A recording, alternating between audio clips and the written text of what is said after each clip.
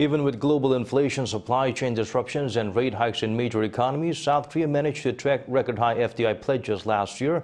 Invest Korea Week 2022 kicked off on Wednesday to show why the nation is a hot destination. Eum Ji-young takes us there. Despite uncertainty in the global economy, South Korea in the first 9 months of this year saw more foreign direct investment pledges than ever before. Last year's investment pledges from overseas also hit an all-time high, recording $29.5 billion, up more than 42% on year. So will this upward trend continue? The level of interest seen at Invest Korea Week 2022 hints that it will. Global companies invest in all semiconductor fields to strengthen cooperation with Korean companies, and recently, various companies have announced plans to invest in Korea not only for manufacturing but also for R&D. The annual 3-day event held in Seoul is the first face-to-face meeting of its kind since the start of the pandemic, with some 300 companies from home and abroad exploring investment opportunities. Invest Korea Week 2022 shows South Korea's attractive foreign direct investment environment and opportunities in key high-tech industries, particularly in batteries, biotech, and chips.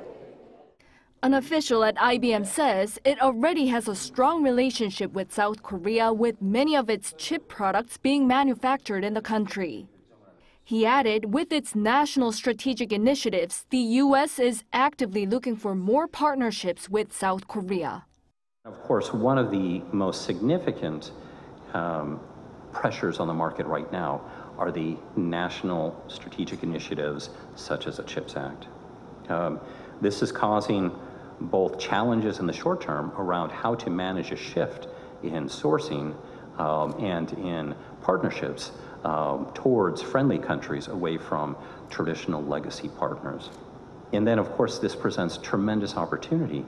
It's not only semiconductors. One expert in foreign direct investment says South Korea's high-tech industries got away with the recent global supply chain crisis as they are favorable investment destinations. And the determinants are very simple. You need to hire capable people to do what you want them to do.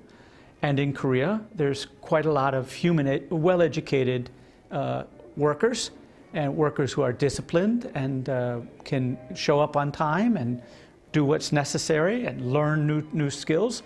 So the people is a big thing. You need a reliable infrastructure to get things in and out, and Korea has a very good infrastructure. And lastly, you need to have a government that you can trust. And Korea does have quite a good system of rule of law and reliability.